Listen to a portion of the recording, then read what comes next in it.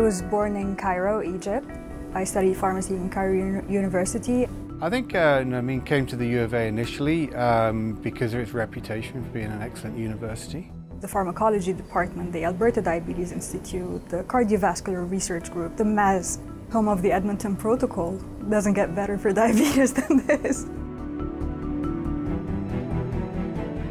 I think it was last July that I saw a poster and it said 3-minute presentation and you could go to Berlin. And I thought, yeah, why not?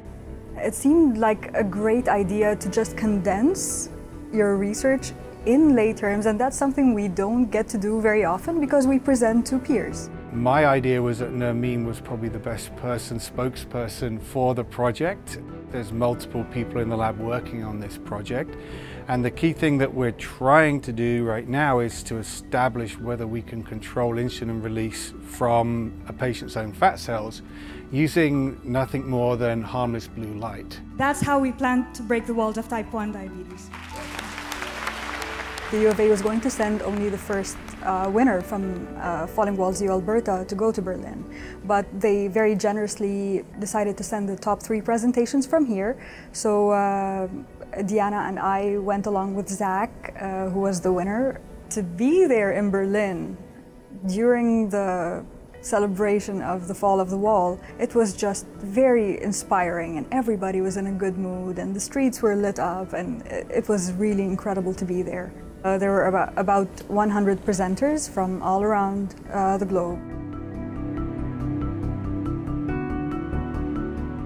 It was slightly intimidating to hear all those incredible people talk very confidently about what they do and very passionately, and the ideas, they're just brilliant.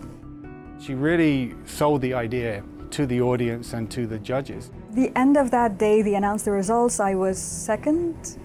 I gasped so loudly that they were afraid that something might happen to me because I didn't expect it's the top 3. It's amazing.